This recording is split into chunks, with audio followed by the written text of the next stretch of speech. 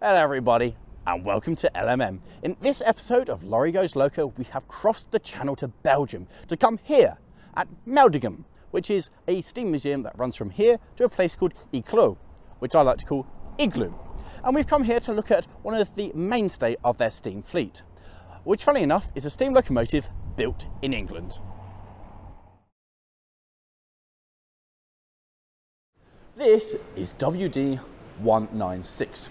And you might be thinking, I think I've seen that before. And that, I think, you might well be correct. First of all, it's an austerity of which there were 485 made, and I think 70 have survived into preservation, which is quite a good number of locos, which means you may have seen one kicking around at your local preserve railway. This one, however, especially if you like your older films, you will have definitely seen before. For this is the locomotive that starred in St. Trinian's The Great Train Robbery, not the modern remake, the original. But most importantly, and most especially, this is the locomotive that you can see in Chitty Chitty Bang Bang. Now, I can't show you that clip because of YouTube and, copyright and everything. But if you pause at this moment, I promise I'll stand right here, and you could just search in the browser for Steam Train Chitty Chitty Bang Bang, and you'll see this thing trundling along in a totally different colour with a utterly ridiculous chimney strapped onto it, making it look older and less good. But that's what it is. This is quite a famous austerity. Also, it is an austerity, not a J94. Lots of people seem to get these confused and say, oh, it's a J94. That was the LNER version of this, and only ones that actually were owned and used by the LNER. This actually was built after the LNER. This was built in 1953, so it's after the LNER, so it can't ever actually be a J94. She weighs 49 tonnes. So that works out roughly per axle of about 13.6 tonnes per axle. And of that, about 2 and a bit tonnes is coal, and she will hold in that colossal saddle tank up there about 5,500 litres of water. The cylinders on this are hidden inside the frames along with the valve gear. We only got the coupling rods on the outside. But the cylinders are 18 inches by 26 inches, and combined with the 4'3" driving wheels, it produces a tractive effort of 23,870, whatever you measure tractive effort in, which is a fair amount for a little 060. Now, it is a very, very instantly recognisable design. This was basically the site of almost every heritage railway, one of these and a train of Mark I coaches. So the most obvious question is, why on earth is there one here in Belgium? Because it's not what you'd initially expect to have a British engine over here. So I'm going to dive into a bit of the history now, and all will become clear to why this is in Belgium and why it's actually totally correct to have this like this over here. She is number 3796 of 1953, and she's part of the very last batch of locomotives ordered by the Royal Army Corps of Transport, or some variation of that name. And she's number 6 of that last batch, of which there were 14 locomotives ordered. And this particular batch has survived remarkably well in preservation, with 9 of them still around. I think, if memory serves, it's 199, 200, 201, 202, 203 were scrapped, and 194, I think, were scrapped. And then 192 and 198, I think they're still around on the Isle of Wight Steam Railway, and I think one of them went to the Kent and East Sussex Railway, and the other ones are somewhere, of which I totally forget where they are. But that's pretty good odds for that kind of batch. So the question is, why were steam engines ordered so late on by the Ministry of Defence? Which kind of raises quite a good question. But basically, they were to be used for training and to be put into strategic reserve, because it was now the height of the Cold War. And these kind of things could be a very useful thing to have if everything went down the pan. 196 was delivered brand new to Longmoor in the March of 1953, and at that time she was in black. That was the livery that Hanslet painted all the austerities in for this service, just plain online black. And she went straight into storage, which seems a really weird thing, doesn't it, to have a brand new out-of-the-box steam engine and to immediately put it into store, don't use it at all. And it was in fact in storage for almost 2 years, coming back out in the June of 1955, where she went to the Bicester Military Railway in Oxfordshire, where she was serving the depot at Lower Arncott. Now, Her service in this place was a long and arduous one, lasting for just a few months because in October she went back into storage. Which again seems a rather pointless thing, doesn't it? It was out for just a few months, this brand new steam engine, and then, no, we'll stick that away, we don't need that anymore. In 1957, she was taken out of storage, and she survived a few years of running at Long Marston before she moved back to Bicester in 1960. In 1964, she moved again, this time to where she would become really famous among railway enthusiasts, to the Longmoor Military Railway. And in the following year, she got repainted again out of the famous blue livery into a pseudo-British Railway livery as 68011, and that's the guise it carried to be in the Great Train Robbery, the St. Trinian's film I told you about earlier. 2 years later, after her initial starring role, she was repainted again back into LMR blue for the use in Chitty Chitty Bang Bang, along with, as I said, this really stupid chimney. And if you haven't already gone and checked out the clip, it's well worth doing. And this was the gaze that she kind of carried for the rest of her service. At Longmoor, she was used regularly on the open days alongside the 210 Austerity Gordon, which is preserved at the Severn Valley Railway. And these two engines performed most of the services running out of lists along the railway for the enthusiast open days. So if any of you guys remember visiting the Longmoor Military Railway during its open days, and you remember an austerity, it was probably this one that pulled you. She does actually have a name. She's Errol Lonsdale, named after the last Transport-in-Chief, and she's the last locomotive to be named after a Transport-in-Chief in the Army tradition, as it was Army tradition to name locomotives after commanders, famous figureheads and things like that. She didn't carry the name long, however, because the railway closed down in 1970. So it was a short but illustrious career with a very nice name and a nice livery. From the railway's closure, she moved to the Kent and East Sussex Railway, and she was there for about 2 years. The locomotive was in working condition. It left as a working engine and it went to the railway as a working engine. Her stay at Keswick was quite short, before she moved on to the Mid-Hants Railway. It was during this that they had a big ceremony and they officially renamed her again Errol Lonsdale, with the Major General himself coming along to personally rename the engine that carried his name, which was a really lovely and fitting touch to it. In the early 1990s, she moved to the South Devon Railway, where she saw a lot of service until about 2002, and during this time she was repainted again back to her fictitious BR livery as the locomotive in the St. Trinian's Great Train Robbery as 68011. In 2009, she changed hands again to be owned by the chap who owns her now, and they decided they were going to bring her back here to Belgium, which means that she is the first austerity to make the crossing over the channel since the War Department engines did in 1947. On arrival here, they set about giving the locomotive an overhaul. It wasn't a restoration job, she'd been a good running locomotive before, but the 10-year ticket was up and they took the opportunity to do some bottom-end work to make her a really top-notch engine. At the same time, they took the opportunity to fit an air pump on the side, which is hidden just in front of the forward driving wheels, because everything over here on the continent runs on air brakes rather than vacuum that we use in the UK. So in order to haul trains over here, it had to be fitted with air brakes, and so they made the necessary modifications in the cab and put the plumbing in to facilitate that.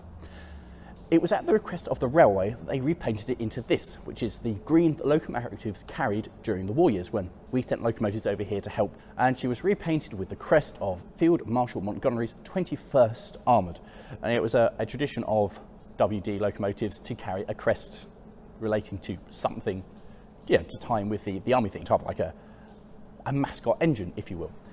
That's the livery that she now carries.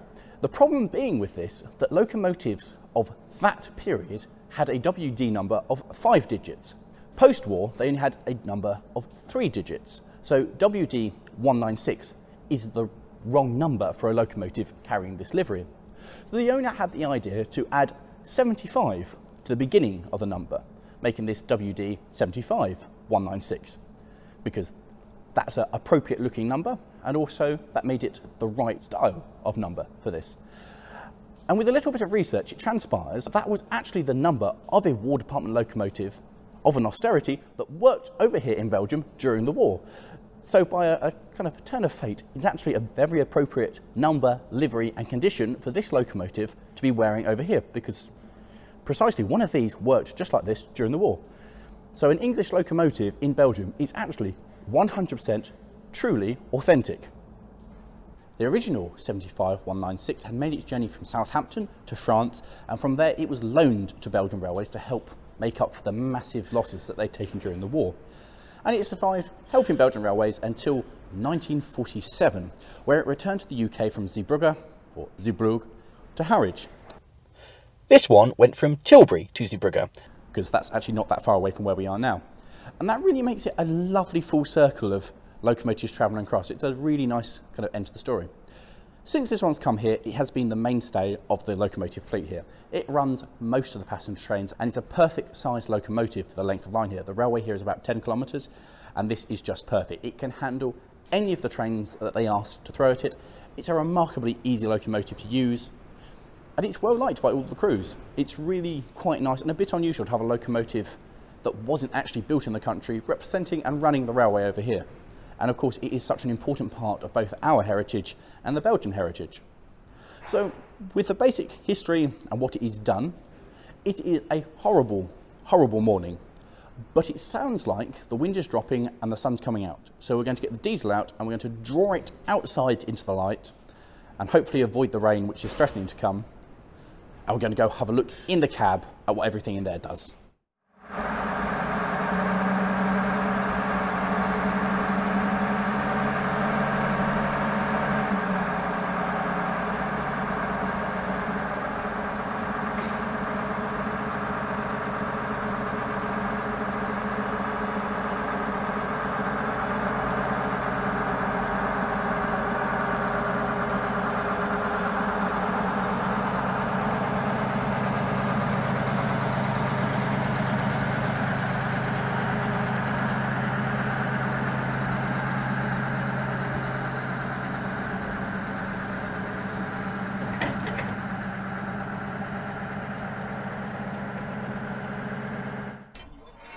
But before we can go through the controls on the footplate, I've got to get a fire lit.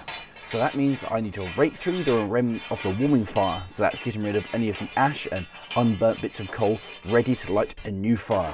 We start off by putting a ring of coal round the firebox and then we fill in the rest of the space with wood and get a nice cover, making sure it's all covered. And then we can light the fire. The important thing here is to try and get lots of your rags in lots of different places. You don't want just one bit of burn. You want it to be spread out throughout the fire, burning in lots of different places.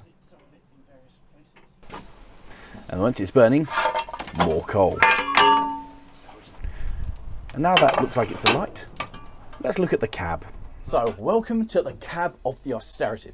And the first thing you'll notice is it's a relatively spacious cab. For when it was in use and you had a two-person crew, this was actually plenty of space. There is enough room to swing a shovel successfully to feed the firebox and enough room for the driver to move around. Certainly for me and Matt being up here, plenty of space. When you start bringing in an extra person of a cleaner, that still works. And then if you add in more people past that, well, then it starts becoming quite cosy. But most of you by now will be quite familiar with a cab and know what most things are. For instance, the regulator is here, the reverser is here. We have an injector here and here with the water feed for the injector there and on the same side, my side. The control up here, that's for the steam heat, and we have a gauge up there for steam heat. And then we have a manifold shut off there, whistle control here. Moving back this way, the gauge glasses and their shut offs. Here we have the steam feed for the air pump because it's an air brake locomotive. This control here is for my blower and this one here is to operate the sanders. We have cylinder cocks here which are currently open, and then down by the base of the fire we have the dampers for rear and front. So rear's near you, front's near me. The things that you may be less familiar with, certainly on an Austerity, are when we come over to here. So generally speaking, when they were built, these things were not air braked. So here we have the air brake for the locomotive. This one works just on us. And then this control here, presently with a pin in so it's isolated, is the air brake for the train. And then we have the train pipe reservoir and the main reservoir shown on this gauge here with two needles. Presently we have nothing on the system, so they're both at 0, but that will show us our brake, how much air we've got and how much air we're actually applying. And then that one there is for the loco brake.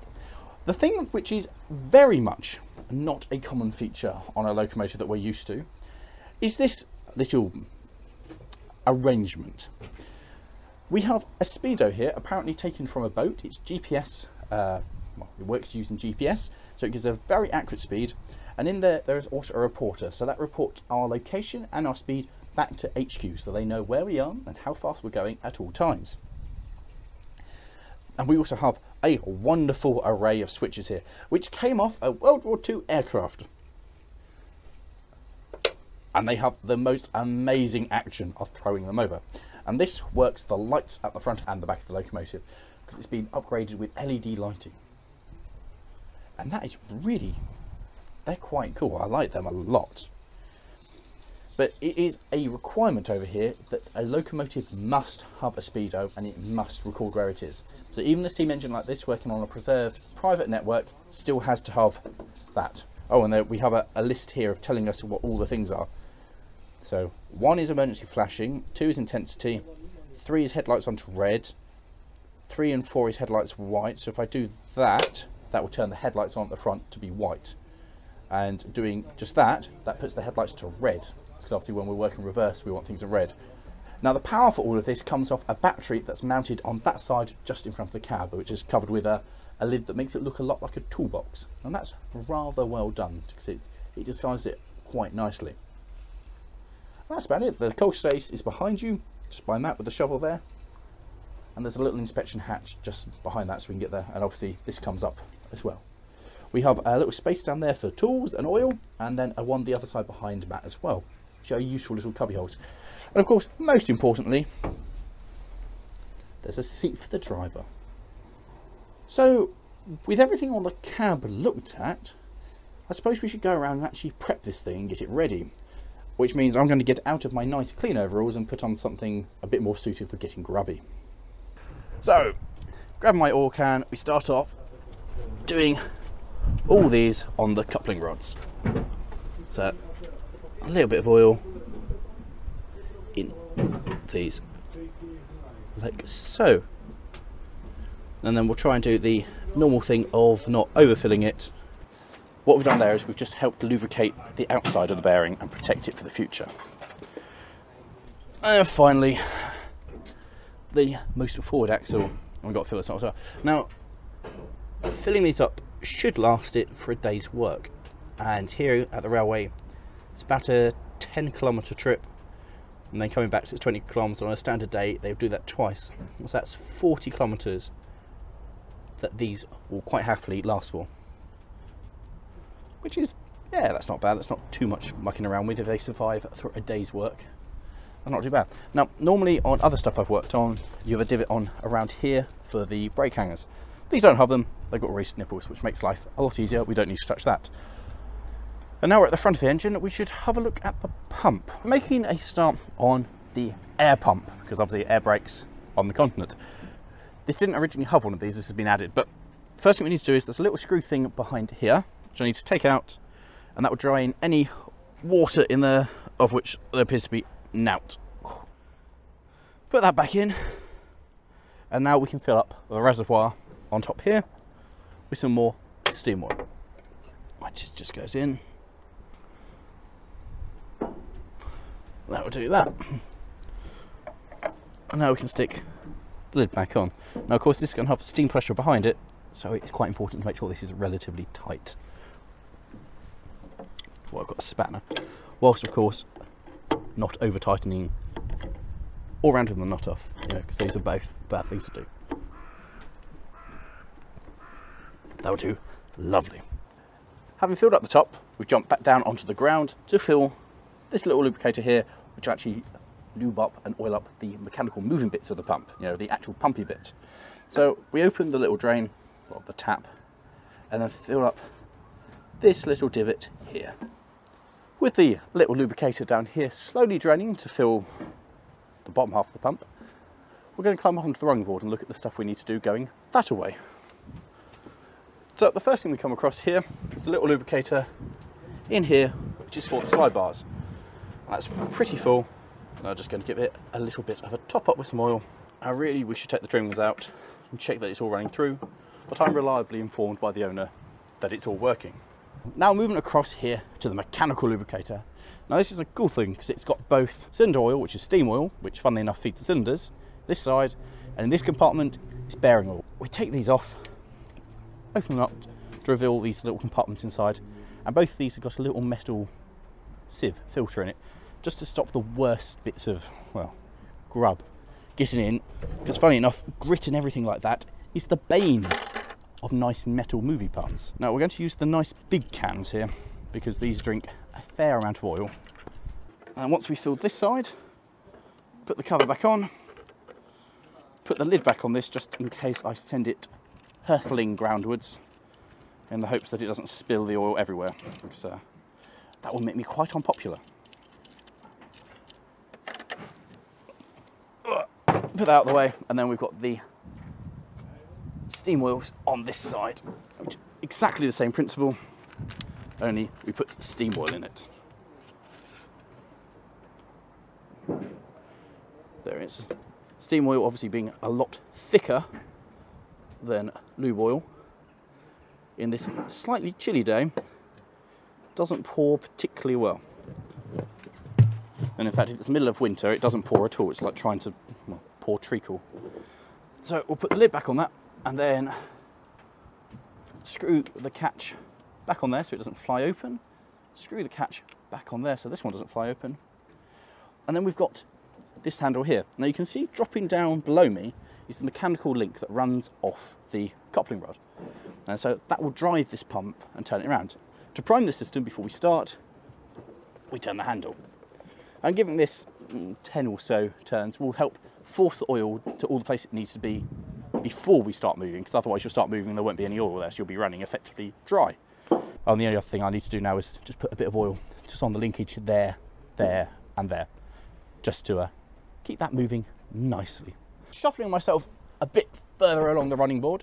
This is not the ideal way to do this, I'll be honest. I don't know the ideal way to do it, but sitting like this, definitely not quite ideal. There's a little divot here for the reverser, so we just put a little bit of oil into the divot, like so, and a little run on either side of that. And then we have over here, there's a little box which we fill up with oil, and that's what feeds all the axle boxes. That feeds the rear, the middle, and the front one. So I'm going to chuck a load of oil into that. Oh, that's going to need a lot of oil. Now, apparently, this is the easy way to do these things. We've got a little oil pot here.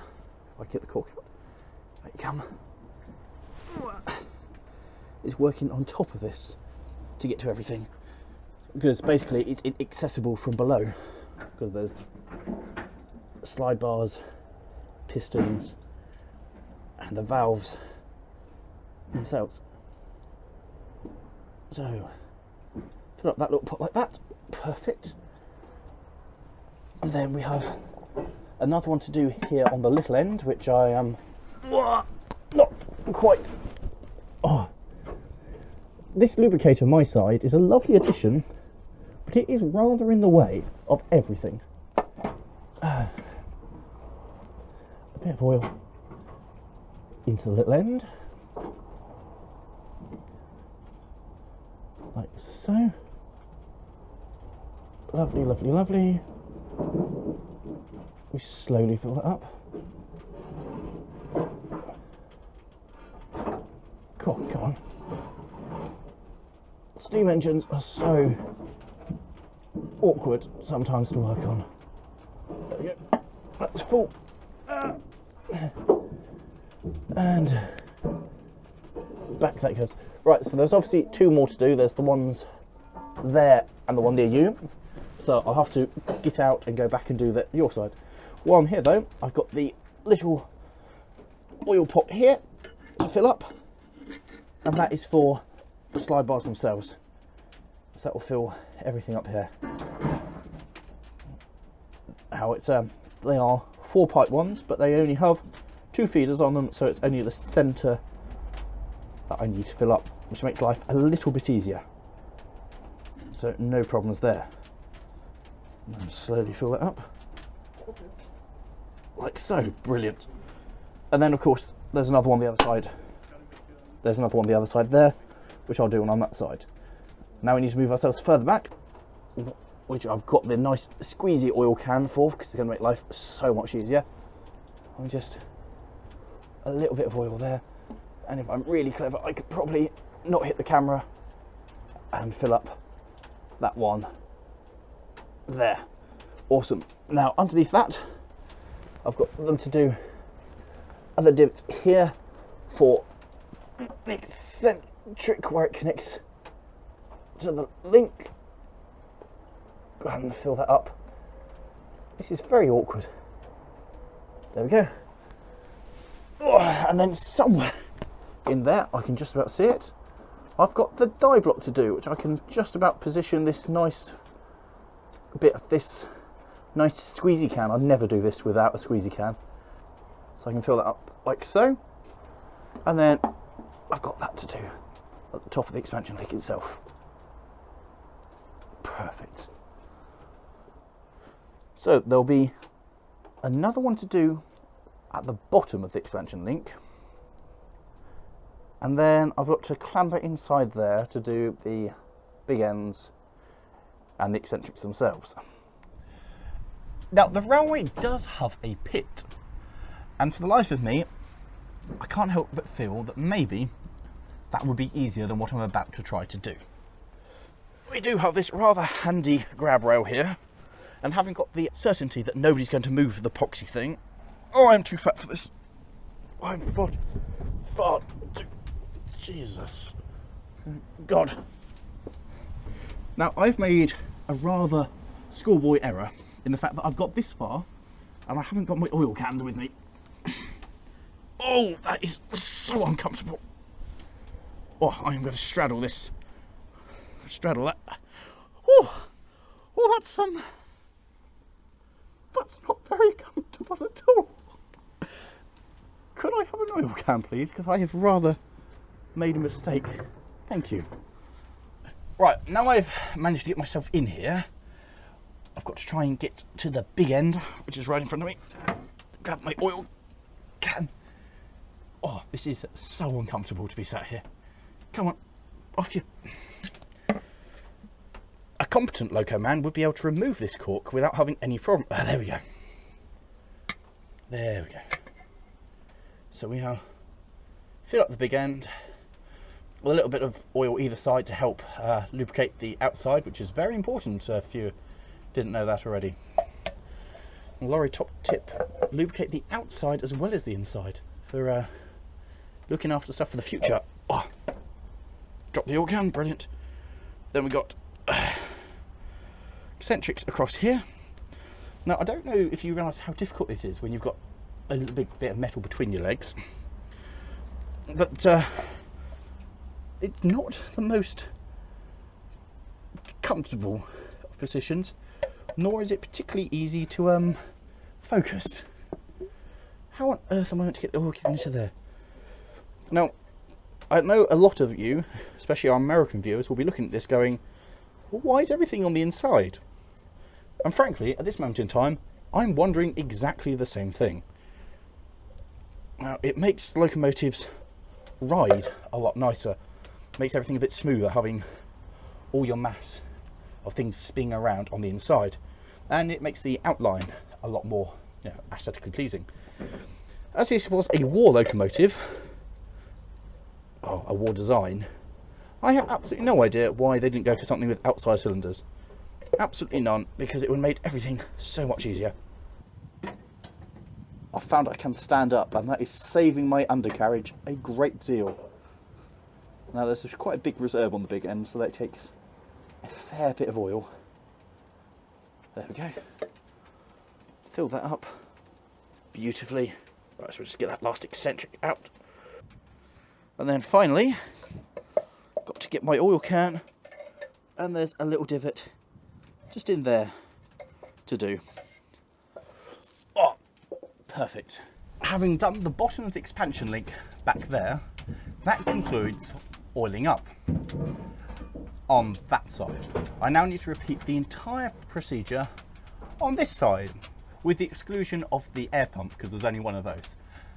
But in order to do the oiling up on this side, I need to get back out. And that's going to be a challenge, I think. Something is working its way into my bottom. How did I get into this? I have no understanding of how I did this.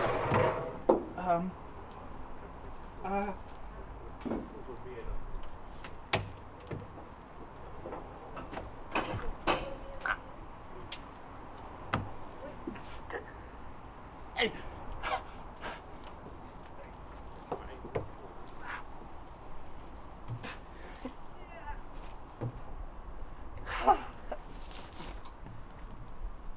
And that is how you gracefully get out of the inside of a locomotive.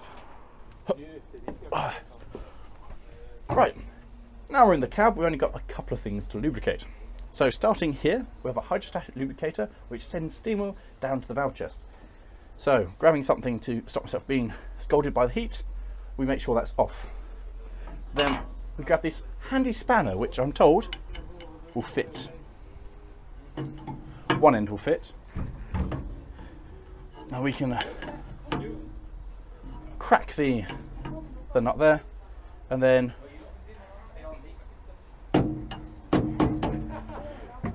oh god, that is, there we go. Release the drain nicely and see if there's any water behind that. We can now take the nut off the whole way, which is quite warm, and see about putting some more steam oil in there. That's quite warm. And then touch around here, we have a little thing of steam oil. It's just warming up to make it a little more runny, which makes life a lot easier.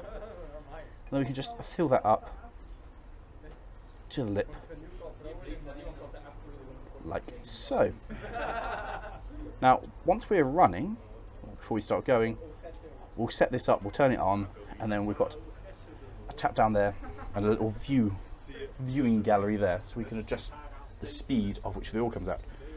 And the other thing I've got to do is just put a little bit of oil down in that divot there behind the regulator to lubricate that. And that will be it prepped. And now we're ready to go take the thing for a drive.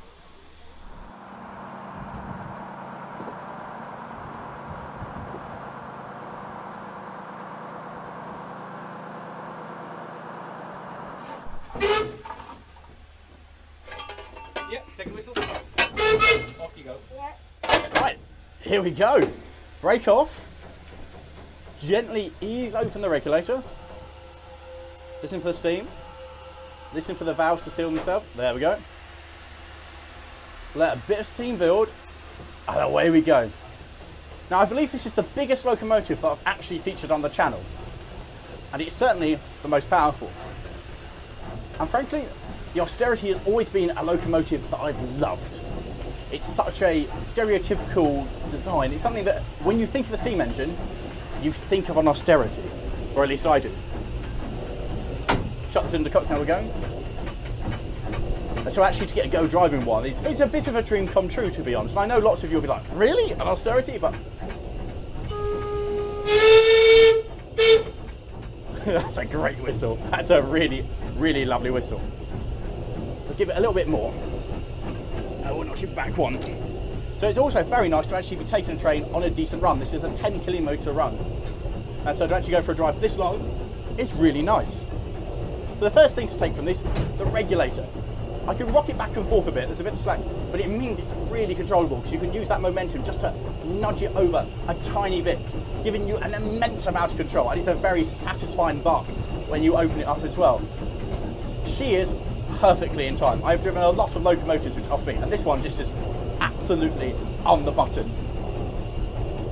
It's fantastic. We're going to shut off, lock it into forward again, and we'll just keep rolling for a bit. So the first thing as well to take from initial impressions is it rides amazingly. I've been on some other 6-coupled engines with short wheelbases like this, and they have the habit to buck and jump around a bit, and it could well be the track here being very good. But it's just lovely. It's like gliding along. It's almost like we're levitating above the rails. It is superb. It's just glorious. And the next thing is there's no noise. apart from the sound of the exhaust, there's no squeaks, there's no banging. Everything on this is absolutely, well, it's absolutely top notch.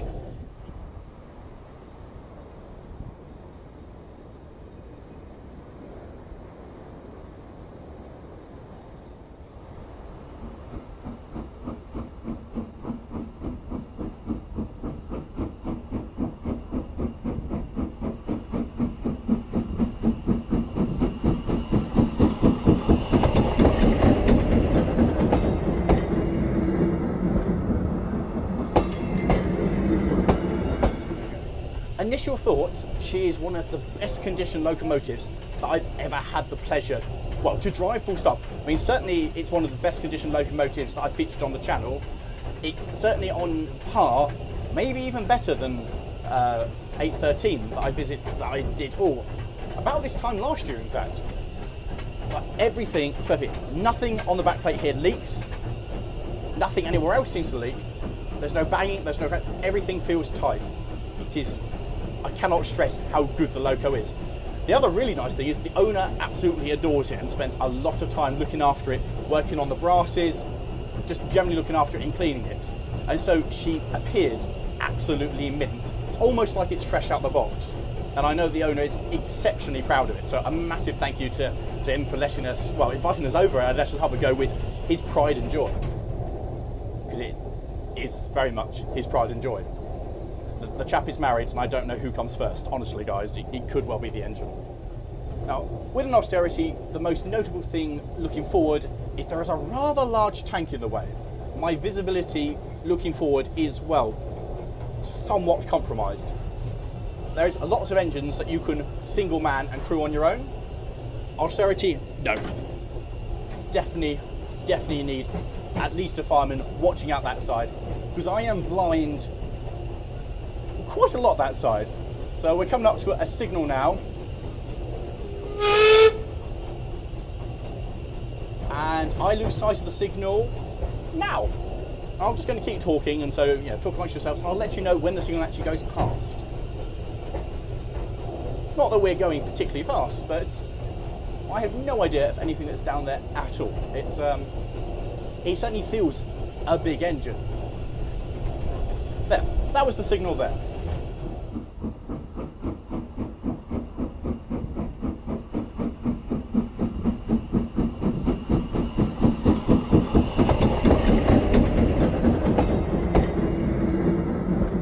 So we've got a train behind us, but now the next thing we're going to do is give the brakes a try and see how effective they are without knocking all the passengers over. So it's going to be a very gentle brake. Ooh, you can feel them biting. Just a very quick application of the brake results in quite a lot of slowing down.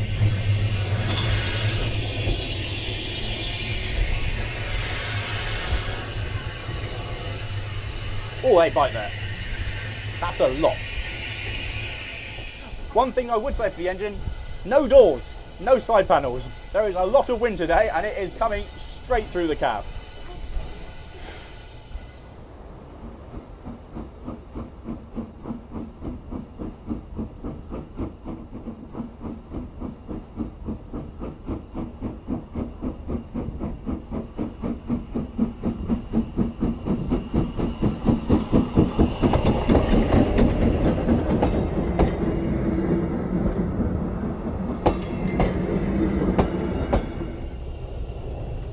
Right, so we've now got into a bit of shelter from the trees behind me and I'm not being blown away, which is good. So we're just going to open it up a bit and enjoy the noise. So all forward gear and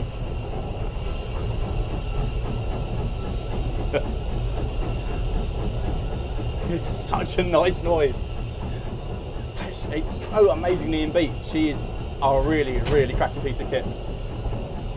It's just got that kind of big engine noise. It doesn't sound like a small engine chuffing away. That's a big engine guttural noise. That's a sound of power, and it's a real smile-making machine. It is something really good. Now, I'm sure I mentioned it before, but it's a really nice, large, spacious cab on this. For an engine of this size, there's plenty of space to move around, to be able to fire. There's plenty of space to be able to do that. It's a good space to be. the fireman and the driver are on top of each other. There's room for a cleaner to be in here as well. It's all pretty good. And also my position here, I'm stood presently with my foot up, leg up on the step for the reverser, which means it knock it back. And it's just a really nice driving position. I'm resting against the back of the cab. Feels good. Feels good. Everything is nicely within my reach. Including the new control unit here with all the electrical gubbins and the electrical lights. It's all just here. Both brakes right next door to me. Regulator right here. Everything is in easy reach. I don't need to throw myself around at all. And that's nice. It's just an easy engine to use. Of course, the only thing that's slightly strange for me on this is we get the sound of the air pump working, which I'm just not used to. Most of the stuff I drive on a regular basis isn't air braked. It's a very continental noise, but it's quite pleasant. It brings back happy memories of being in Poland. And now, of course, we get my favourite thing is that we're coming up to an ungated, unalarmed crossing, which means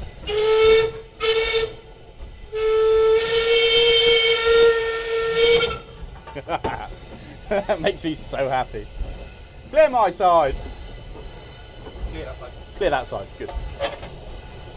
And now you can hear the air pump coming in. So I've done quite a bit of braking there to slow us down for this crossing. Gently pull away. It's such a satisfying noise and satisfying being on top of all this power. Wow. Honestly, it's a little bit intoxicating. So behind me at the moment, we've got somewhere in the regions of 190 tons. And she is not bothered in the least. I mean, it's designed to take a lot more. It's designed to move quite heavy trains, and God, you feel that it should. You feel like it would just walk away with trains. I mean, this is a very level railway as well.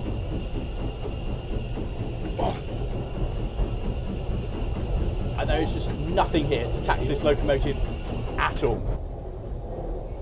And I mean, the sensation on this is fantastic. And I've got to be honest, driving a British engine in Belgium gives me a real kind of feel of national pride.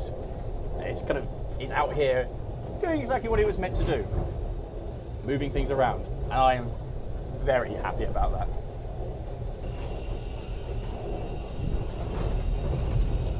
I like it when people in cars smile and wave at you. That makes me feel happy. They understand the power. It's cars somewhere down here, steam locomotives up here. It's good when people respect that. And certainly, I am very jealous of this locomotive. This is kind of like my dream engine. It's as big as I think I could realistically ever have. And kind of lets me sample what my dream is to have one of these, to be out driving it today. And again, the worst thing is the owner's a really nice guy as well. Can't even hate him for it. The locomotive really does need some sliders. On Great Western engines, they've got shutters that come across on the side of the cab.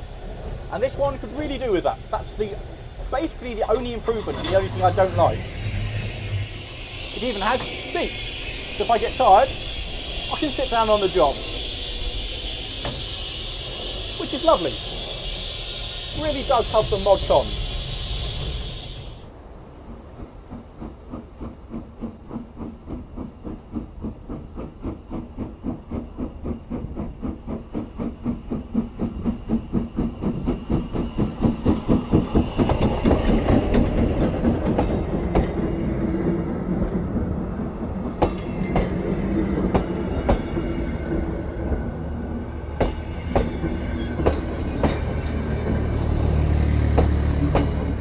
Can't think of a better way to spend the day than trundling through Belgium on a British steam engine on a fairly blustery and miserable day, and I'm quite happy and warm next door to the fire.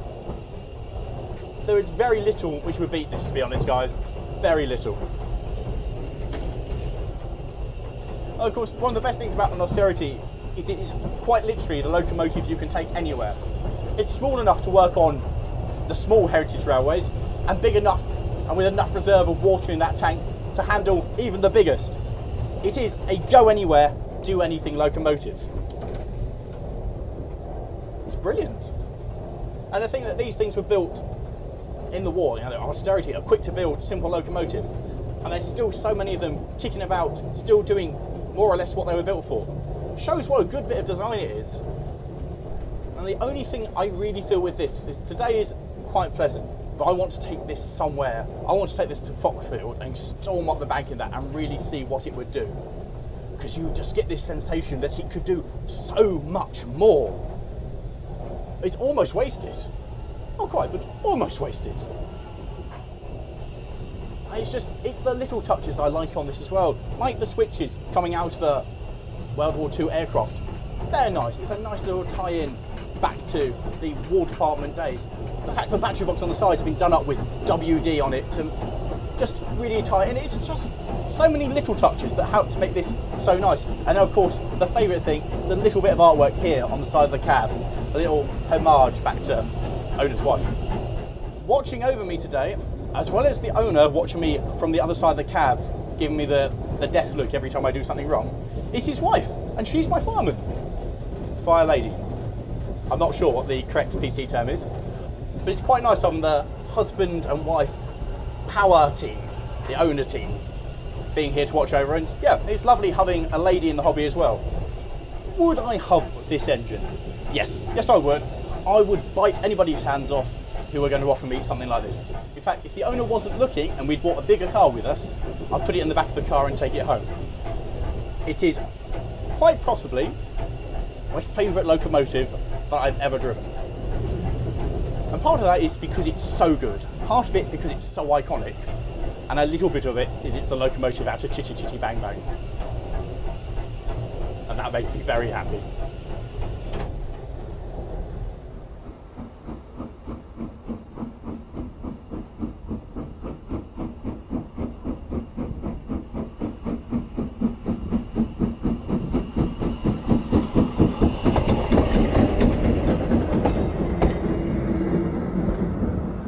So that's the end of this review of this rather lovely little austerity. I have had an absolutely marvellous time.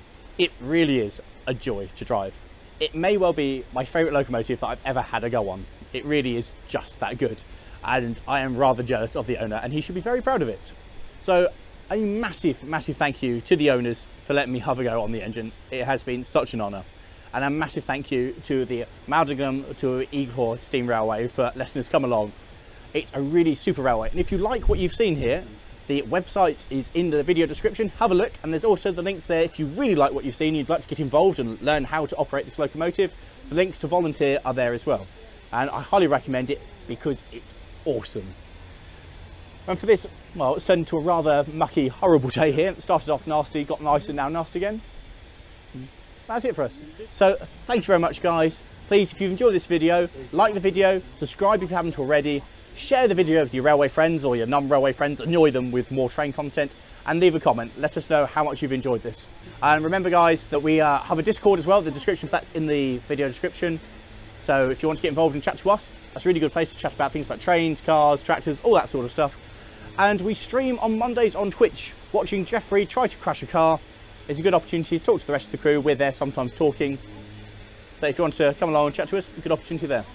In the meantime, if you've enjoyed this video, how about clicking up there somewhere for one of the other videos we've done on a Belgian locomotive in the UK, a bit of a role reversal, or down there for a standard gauge diesel, one that we did over at the Derwent Valley earlier in the year.